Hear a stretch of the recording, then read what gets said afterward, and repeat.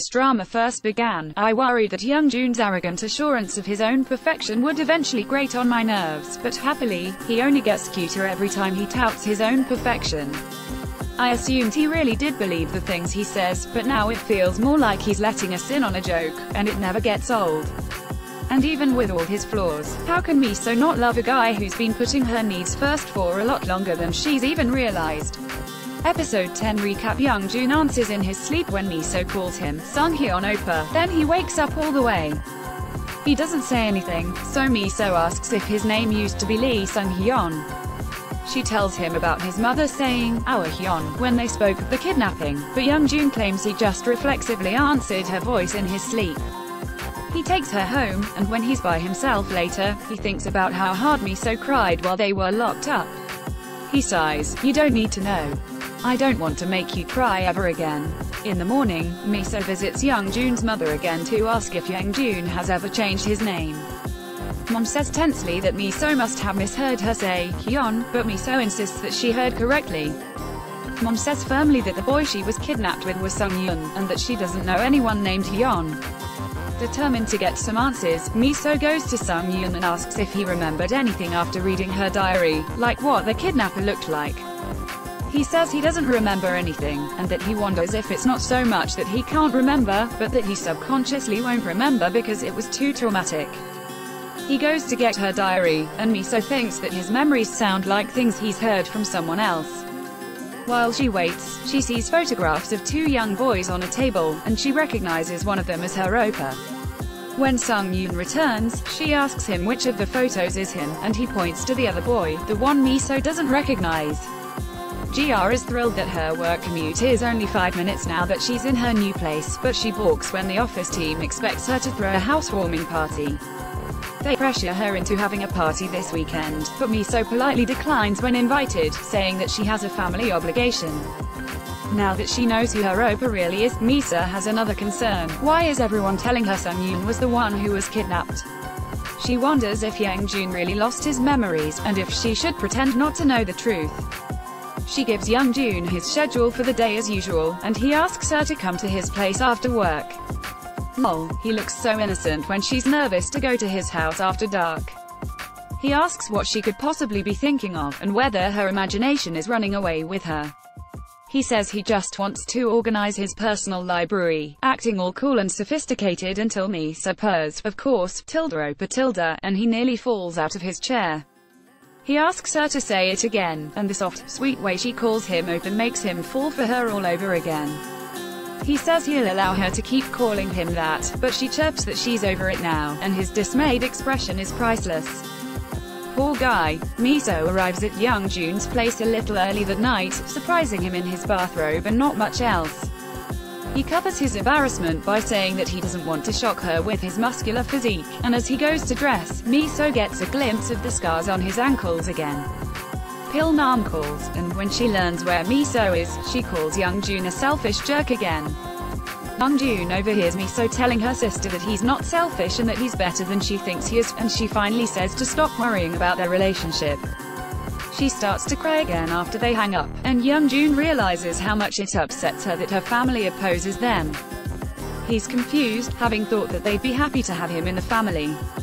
Naturally, he assumes that they feel burdened by his perfection, and he chastises his reflection for not being more imperfect. While Miso organizes his documents, Young-joon tells her that he heard her on the phone with her sisters, and he promises to calm their concerns soon with his fatal aura. He makes Miso laugh, but he's serious about wanting to convince her unease so that Miso won't cry anymore. He drives her home later just to spend a little more time with her, and he asks her on a date the following day. She says she has a family gathering this weekend, and Young-joon asks if it's the same trip she and her sisters go on every year. Before she goes inside, Miso reaches into her purse and pulls out a finger heart. OMG, so cute. Young-joon reaches up to pluck the moon out of the sky for her, and Miso runs inside, embarrassed at their cheesiness, so he blows it up to her window like a kiss. Yushik comes to Young-joon's house later that night, puffing and sighing until Young-joon asks what's wrong. Yushik says he saw his wife with another man, and Young-joon says he should have done better when they were together. Yushik protests that he bought her anything she wanted, made her breakfast, and was even good to her family. Young-joon perks up at the mention of family, and he asks what Yushik did to make his wife's family love him. Yushik quickly figures out that Young-joon wants to win over Mieso's family, and he tells him to act like one of the subcontractors who try to win his company's favor by proving his worth. Basically, he advises Young-joon to leave his pride at home. When they get to their island rental house, Mieso's sisters ask why she's so downcast. Pil-nam guesses it's because of what she said about Young-joon, but she repeats that she's just worried her little sister might date the wrong man. Mieso says she just doesn't know him, but Pil-nam changes the subject before Mieso even finishes talking. Back in town, the office team head to GR's for the housewarming party. The landlord suggests they take the party to the roof since GR's place is so tiny, and no matter how hard GR tries to discourage them from going up there, they insist. So she goes up first saying she needs to clean up, and she warns Nam that the whole group from work is on their way to the roof. Nam tries to run for his apartment, but the team comes upstairs too soon and he ends up diving under the bench to hide. They all make themselves comfortable and settle in for a long night of eating and drinking, with Nam right underneath them. Mieso and her sisters make this delicious-looking watermelon soda concoction, but before she even gets a bite, Mieso freezes to see Young-joon standing nearby, dressed to the nines. Mieso pulls him aside to ask what's going on, and he says he wants to rid her sisters of their worries about him. Her sisters join them, and Malhee asks if by chance they're already dating. Young-joon says that they are, and that he knows Pil-nam and Malhee are worried, but he assures them that he and Mieso like each other very much. He invites them to a hotel suite he booked, and to have dinner at a fancy restaurant where he made reservations, but Pil-nam says that this is exactly why she worries, because he lives in a very different world from theirs. Young-joon offers to join them for dinner at the restaurant where they made their own reservations, and even Mieso looks concerned. They head to an all-you-can-eat crab place, and the sisters tell Young-joon that the restaurant makes a profit because they use very cheap ingredients. Young-joon swears he can handle eating cheap crabs, even when Mieso gives him one last chance to back out. Over dinner, Pil-nam asks the couple why they still refer to each other formally. On the spot, Young-joon tells Mieso to call him Oppa, ha.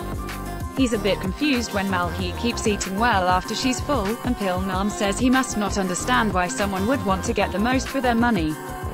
He takes it as a challenge and digs in, smiling determinedly as he stuffs his face.